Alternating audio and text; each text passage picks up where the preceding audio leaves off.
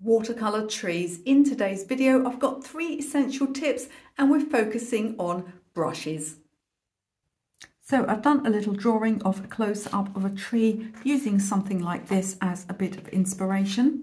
And of course, initially I would start out perhaps using just a standard watercolor brush. Let's put some tree trunk in.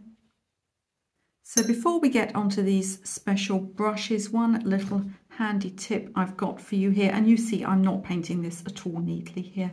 It's not a proper painting, it's just a demonstration. One tip I've got for you here is I'm using burnt sienna, which is a bit too warm for a tree trunk. So I'm going to get a little bit of ultramarine and I can just cool that colour right down. If I were doing a proper painting, I would probably take a little bit more time to actually find something a bit more suitable in terms of colour. But you see, once you learn colour mixing, you don't need a huge range of colours. So the paints I'm using today are by Jackman's Art Materials. That's Jackman's, not Jackson's. The details are in the video description if you want them. And what I'm going to do is I'm going to start leaving gaps because tree trunks don't sit neatly on top of all the foliage. There are gaps where the foliage shows through. I'm going to show you a couple of brushes for putting foliage in a minute. But before we do that, let me show you the first brush that you can use for tree painting, and this is a rigger. So a rigger is really great for getting those tiny fine branches, and you might put these in at the beginning, but you also might put them in at the end actually, or really a combination of both. So this is a type of round brush. It's long and thin, which means that you can get these fantastic little tree branches in. As I said, some of these would be better put on at the end. But this is a great brush for getting those details in. Again, we can break them up if we want to and have little gaps so that we can put our foliage in. I'm going to show you next a couple of the brushes that I use regularly for doing foliage on trees. So one of the first brushes I use is an old toothbrush like this. You can splatter with these, but you can also paint with them, and that's something that's not spoken about much. You want to make sure that it's one, I mean, originally, you know, before it got 100 years old, it had those jagged edges, which is a really great type of brush. I've just dipped it in some water, as you can see, because it's dripping all over the table.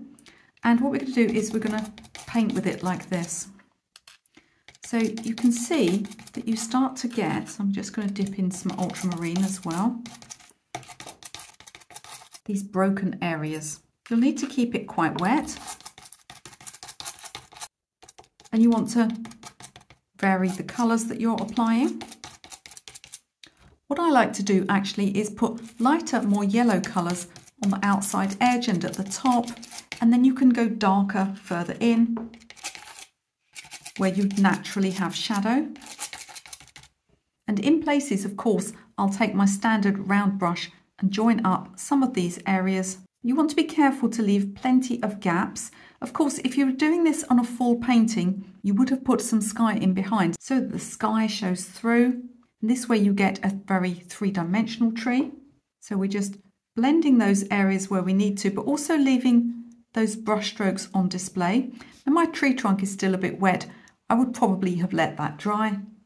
So a toothbrush is a great brush that is slightly jagged, and of course you can also, if you want to, splatter to get smaller textures. If you are enjoying this video, can I ask you to do me a quick favour? Can you please click that like button, that thumbs up button? If you like, share, subscribe, or leave me a comment here on YouTube, all of these things are free. It will help my channel to grow and I can teach more people like you how to paint and draw. Now the last brush I'm going to use is a fan brush that I've adjusted. So what I did was I got a little pair of hairdressing scissors or nail scissors, embroidery scissors, anything sharp, and you just hack into the end there so that you get a jagged edge. That stops you getting these sort of unnatural curves, but the curve is good, but you want it to be broken up. Now you can buy ready-made brushes like this. You can buy all sorts of rough, scruffy brushes for tree painting. They have names like rakes and tree brush and all sorts of other fancy names. They can be very, very expensive. This is a Daleroni Graduate. It's an acrylic brush. They're cheap as chips, and you can just adjust it yourself and save yourself a bit of money. And what we're going to do with this is you can press like this and get these sort of rounded marks. So you can see how you get a much smaller type of mark with this. See here how I've put up too much water, it's got a bit wet, and so you're not getting that full dry brush effect there. So it works best when it's a little bit dry, so we can dry it off here.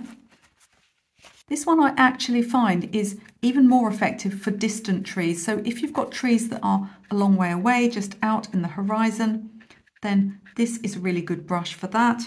And you can get these lovely broken marks, again joining up where you need to with your round brush.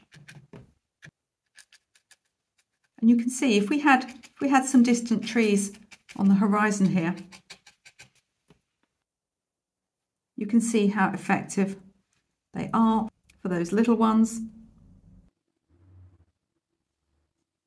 Even more so, I think, than for larger trees. Remember, watercolour re-wets when dry, so if you've got any areas that are just looking a bit harsh and they don't quite look blended enough, you can just add some clean water until you get the effect that you want. Of course, I've taken a very messy wet into wet approach with this particular tree. Thank you so much for watching this 3 essential tips video. Before you leave this video, don't forget to have a look in the video description. I've got lots of free stuff down there for you. I've got free downloadable PDFs with art tips on. I've even got a free watercolour painting mini course that you can take. Don't forget to subscribe to see more videos like this one, and you can watch another one of my videos right now.